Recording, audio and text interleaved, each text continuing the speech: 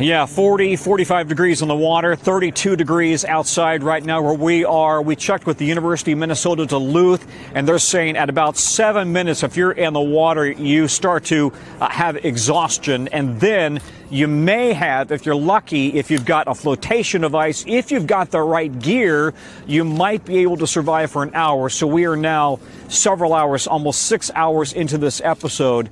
Survivability is really potentially very, very challenging. But overhead, helicopters continue to search the water for any signs of survivors. And this is an all-hands-on-deck effort in terms of Baltimore and Maryland state authorities and surrounding counties all sending mass resources into this area, trying to find anybody who might be in the water. Let's talk, Tom, if we could, about this cargo ship itself. Earlier, you and I were on the air. We could not even make out in the dark whether the ship was still afloat. We now see that it is. We've been told by authorities that the crew remains on the ship, including presumably the pilot of this vessel.